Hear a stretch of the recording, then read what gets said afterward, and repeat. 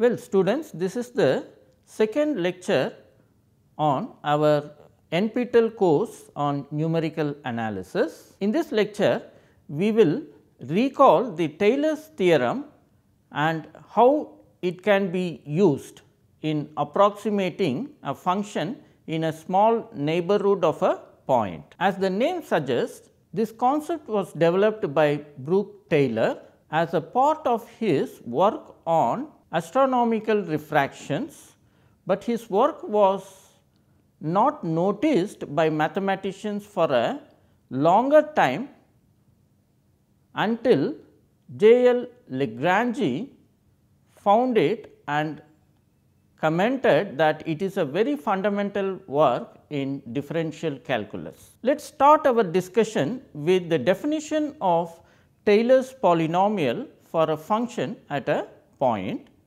Let us assume that the function f is n times continuously differentiable at a given point, say A. Then the Taylor polynomial of degree n for the function f at the point A is denoted by T n and is defined as T n of x is equal to f of A plus f dash of A into x minus A plus f double dash of A divided by 2 factorial into x minus A the whole square plus f triple dash of A divided by 3 factorial into x minus A the whole cube, and it goes up to f nth derivative of A divided by n factorial into x minus A to the power of n. So, that is what is written here, and this is called the Taylor polynomial.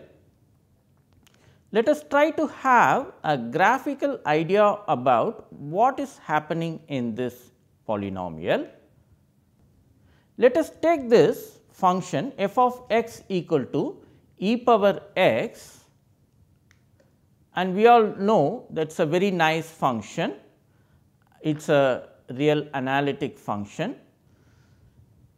In this graph, the blue solid line is the graph of the function e power x, and let us take n is equal to 0 and A is equal to 0.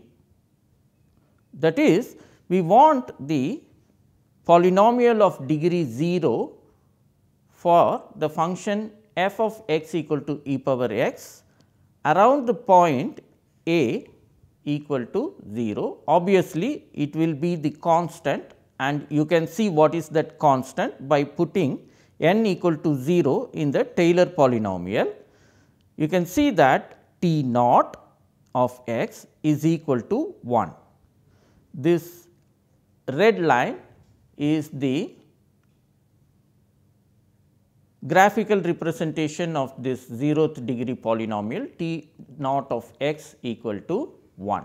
You can see that the polynomial agrees with the function only at the point A equal to 0, right. Well, let us increase the degree of the Taylor polynomial and see what is going to happen. Let us take n is equal to 1, that is, we want a linear polynomial around the point A equal to 0. Now, it is a straight line given by 1 plus x, and its graph is shown in the red line in this graph, and as usual blue line is the graph of the function e power x. Now, you can see that the polynomial agrees exactly with the function value at x equal to 0, and also at least graphically we can see that this polynomial is approximating the exact function in a rather very small interval around 0, right. What it means that suppose I want to find the value of the function e power x, say at some point here, then instead of taking the value from the exponential function, if I take the value from this polynomial, then the value seems to be pretty close to the exact value, at least graphically, rather than I go somewhere here and try to find the value of say x is equal to minus 0.5, then if I use the polynomial, its value may be very much different from the exact value of the function at the point x equal to minus 0.5, right. Okay. So, to summarize, from the 0th degree polynomial, when we came to the linear polynomial, we see that we got a small interval in which we may have a better approximation to our function through the Taylor polynomial. Let us increase the degree by one more and see what is happening. For n is equal to 2 now, and as usual a equal to 0. The graph of the quadratic Taylor polynomial is shown in this red color, and blue line is as usual y is equal to f of x. Now, you can see at least graphically that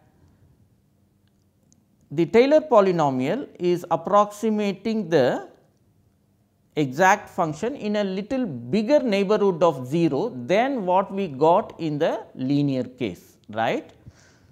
So, that means to say that now if I have some point say somewhere here, then if I compute the value from the polynomial and the value from the original function f of x equal to e power x, the difference may be very small. That is what I meant by saying that the polynomial is approximating the function pretty well in a rather little bigger neighborhood than what we got in the linear case. With that idea, let me go on with the cubic Taylor polynomial. You can see that the approximation is rather good in a bigger neighborhood. Now, I can say that the Taylor polynomial is approximating the function rather in a bigger interval, say roughly from minus 0.6 to plus 0.6. Similarly, if I go for the 4th degree polynomial, it is much more better and so on. So, in this nice function, you can see that by increasing the degree of the Taylor polynomial, we are getting better approximation of the function by the polynomial in a bigger and bigger neighborhood of the point a, which is taken in this particular example as 0. So, this is the purpose of Taylor polynomial. Now, the question is, suppose I want to approximate the function f of x by its Taylor polynomial of degree say n. Now, the question is, what is the error involved in it?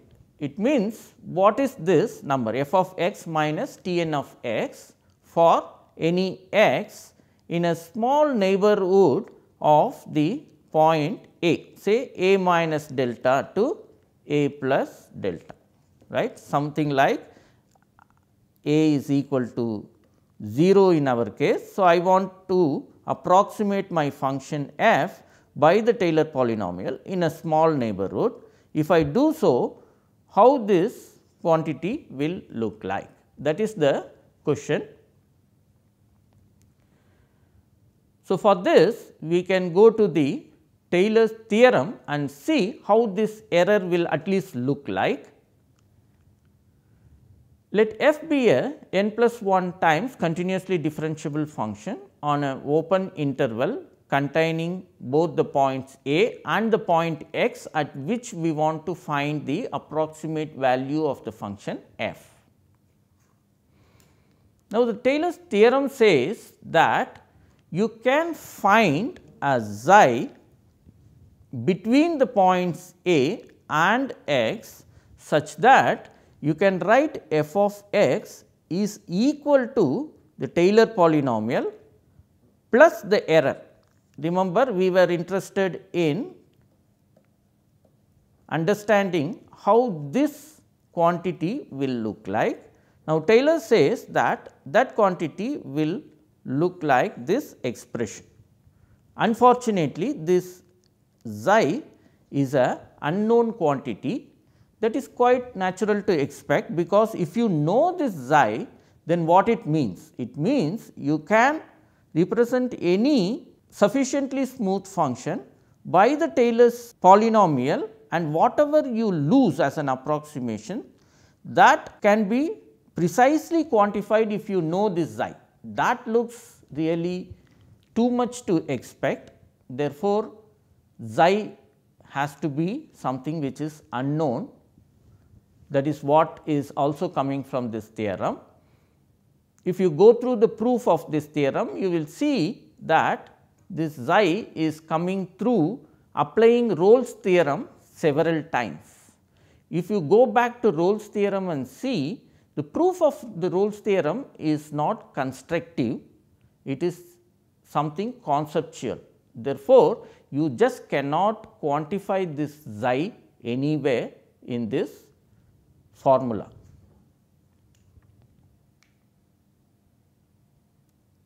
As we have already told, T n is the Taylor polynomial of degree n, and the second term, that is the error term, which we will also call as truncation error. I will precisely define it later, but in calculus we call it as remainder term. Well, I will not prove this theorem. However, we have given the proof of this theorem in our notes. Interested students can go through it. In fact, I will suggest you to go through the proof of this theorem, because the idea involved in this theorem is also used in some sense in getting the proof of the error in polynomial interpolations.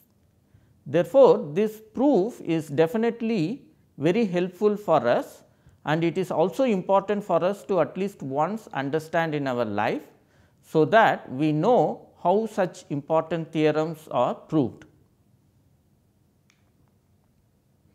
Okay, let us take an example. The remainder theorem of the Taylor's formula for the function f of x equal to e power x around the point a equal to 0 is given by this. Why it is so? Because you have f n plus 1 of some xi divided by n plus 1 factorial into x minus a to the power of n plus 1, right. That is the formula. Here we have taken n is equal to 4 and a equal to 0, where f of x equal to e power x. Therefore, the remainder formula is e to the power of xi divided by n plus 1, which is 5 factorial, into x minus 0 to the power of 5. So, that is how it is coming. What is xi? You should always remember to write what is xi. Xi is some unknown lying between x, the point at which we want to find the approximate value of the function f, and the point 0, which is kept as the point in the Taylor's formula. By the way, the formula given in the Taylor's theorem, that is this formula, is called the Taylor's formula in general.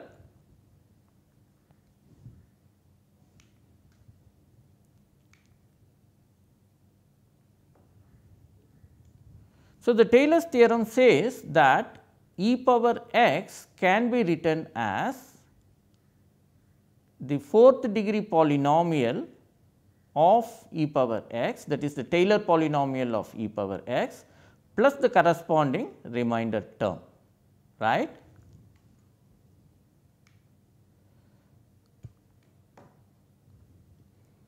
If you recall, the Taylor polynomial of degree 4 for the function e power x is given by this, and the remainder term we have already seen, that is this.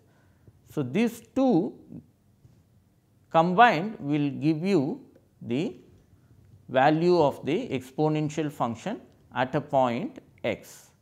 Unfortunately, this term, although we know the expression, but its precise value is not known for any given x, because this xi is not known to us. So, that is the main problem of this approximation. Just to have a feeling, let us take x is equal to 1. The fourth degree polynomial at the point 1 gives 2.7083 and so on, whereas the exact value is something like 2.7183 so on. Okay. So, therefore, you can precisely get the error involved in the Taylor polynomial when compared to the exact polynomial in this particular case, and that is around 0.01, right. Of course, this is precisely known because we have fixed our x here as 1.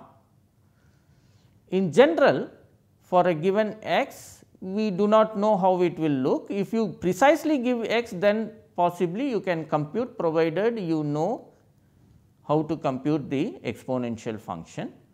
But as a general case, this is not known to us.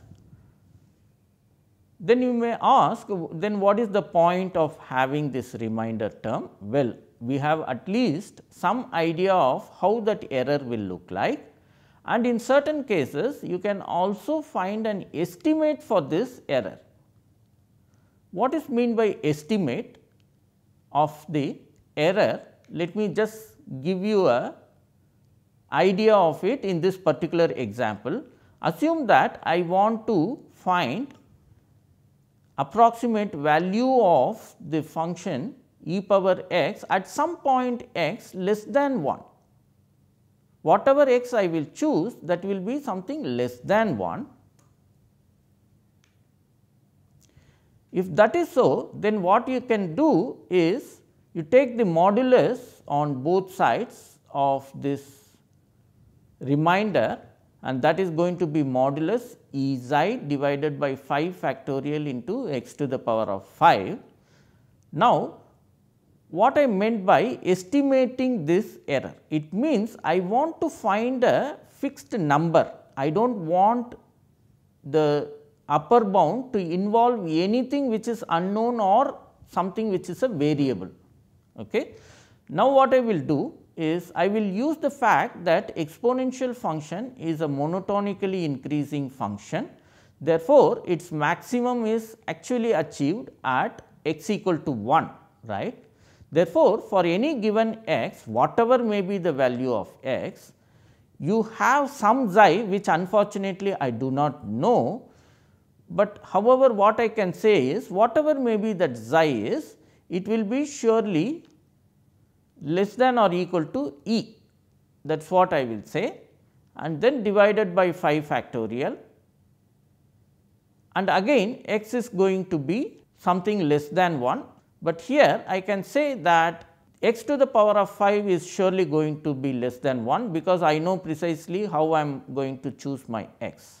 Therefore, with all these ideas I can say roughly that this quantity, whatever it is which is we do not know, will be surely less than or equal to e to the power of 1 divided by 5 factorial, that is approximately 0.0227.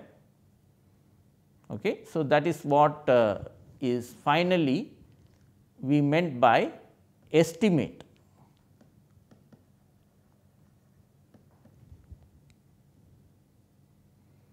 So, whenever we give a function and ask you to write a Taylor polynomial of degree something, some n we will give, and also we will give some value for a, and then ask you to write the Taylor polynomial for that function, then you know how to write because you have the formula, and you can also write the remainder term for that, and if we want to estimate it, then somehow you have to get a upper bound for the remainder quantity, which does not involve any unknown or any variable. It should be a fixed number. That is what we meant by estimates. Well, as I told you at the Taylor's theorem, the remainder term is called the truncation error involved in the Taylor polynomial when compared to the exact function. Often we use this word truncation error in our course. Let us see how Taylor's theorem is used generally. You are given a real number a and you are also given a real number h. Let us try to visualize it. You are given a and you are given a small number h greater than 0 or even less than 0. If it is greater than 0, a plus h will come this side. If it is less than 0, a plus h will come this side. Either it is greater than 0 or less than 0, anything is okay. And now, we are also given an integer n and all these informations are given to us. Practically, this is too much to expect. However, as far as this approximation procedure is concerned, we have to know all this information, that is f of a, f dash of a and so on up to f n of a. Once you know all these informations, then the question is what will be the value of f at the point a plus h. That is, you are given information about what is f of a and similarly what is f dash of a and so on up till f n of a, and you now want to know what is the value at a plus h say. Suppose this is the function, you know all the informations like this at this point only, you do not know at any other point. Now, I want to know what is the value of f of a plus. That is precisely what your Taylor's theorem is going to tell you now. The Taylor's theorem says that I can write f of a plus h as this is the Taylor's polynomial. So, if I do not write the truncation error here, if I do not write that, then I should put approximately equal to. So, you should remember this notation is very important. Whenever you are writing this, this is the exact value that you want to compute. Unfortunately, we do not know this. So, we are going to find an approximate value of that by evaluating the value of the corresponding Taylor's polynomial at the point a plus h. That turns out to be this. Remember, if you want to find the Taylor's polynomial at x, it involves x minus a, right.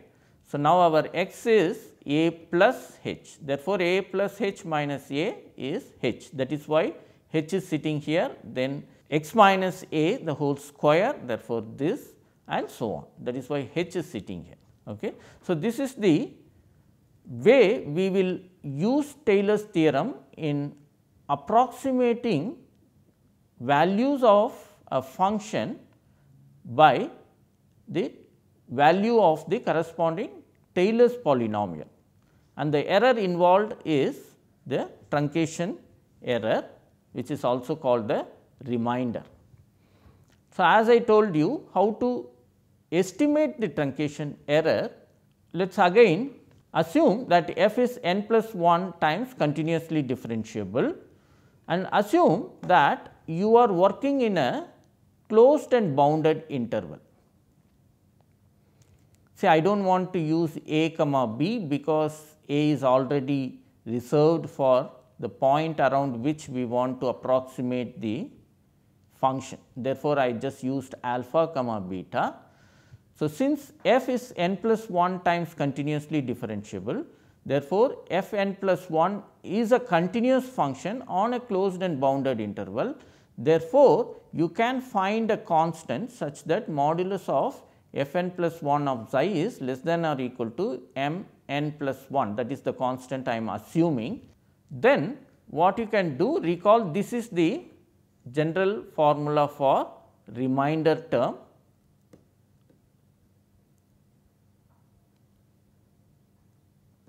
which also is called truncation error.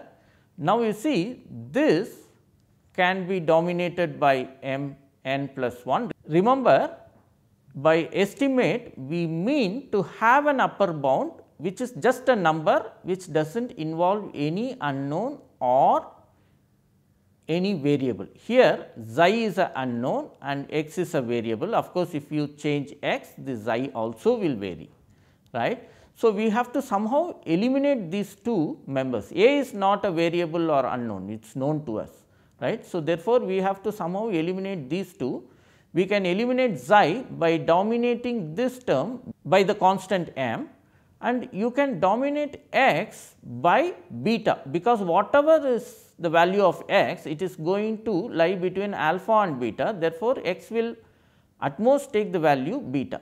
Therefore, we will replace this by beta and this entire term we will replace by m, right.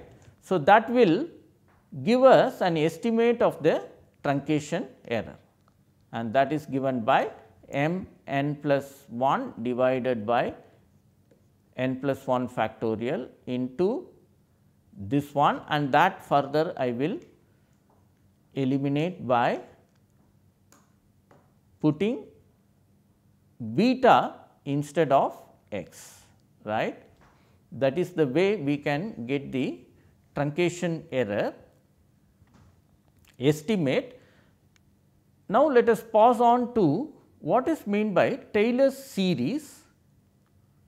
You are given a C infinity function f, then the power series given by this around a point A, around which your function is a C infinity function, is called the Taylor's series. Now, the question is, if the series converges, then what is the limit of this series? Well, under certain conditions on f, we can say that the limit of this series is equal to f of x. Well, these conditions are listed in the form of a theorem in our notes, but just to keep our discussion simple, let us assume that f is a real analytic function. Then of course, by definition f of x can be represented by the Taylor series, right. Of course, we know this from our calculus course. Let us take an example, f of x is equal to cos x. We know that the Taylor series at a point x equal to a for the function cos x is given by this, right. Now, let me take in particular a is equal to 0, then this series reduces to 1 minus x square by 2 and so on. Remember, all the terms with sign will vanish, that is why we do not see the odd powers here, only even powers survive, and therefore, we can write the series for cos like this, right. Okay. So, why am I telling this? We all know this. Now, coming back to Taylor formula, at a equal to 0, n equal to 4 for the cos function can be taken like this. Okay. Now, I am putting approximately equal to, because I am not writing the truncation error or the remainder term here. Therefore, I have to put the approximately equal to symbol here, and what I am losing in this approximation is precisely given by this expression. However, its value is not known to us precisely, but the expression is known to us like this. where the xi, which is the unknown, lies between 0 and x. Okay. So, here what I would like to highlight is, generally you may write the remainder term just going by the Taylor's theorem may be written with x to the power of 5 term, right here. But what we are taking as a remainder term is x power 6 term. Why we are doing it? Because that is the immediate next term in your series, right, and therefore, that dominates your truncated part. What is that you are truncating? X to the power of 6 divided by something plus x to the power of 8 divided by something and so on. So, what we are truncating is this part, and the leading term of that part is x power 6. Therefore, we actually has to take this as the remainder term and not with x to the power of 5. This one has to remember. Why we are doing this? Well, when we do the order of convergence, at that time we will come and revisit this problem and tell why we prefer to take this term as the remainder term and not the one with x power 5, which actually your Taylor's theorem may suggest. Okay. So, in that way your Taylor approximation for cos function may be written like this, where the index goes from 0 to m with 2 into k here, and the remainder is immediately taken at the m plus 1th stage. Okay. So, this is something that you have to keep in mind when you are writing the remainder term for cos x, similarly for sin x also. Okay. With this, our discussion on Taylor approximation is over. We will meet you in the next class. Thank you.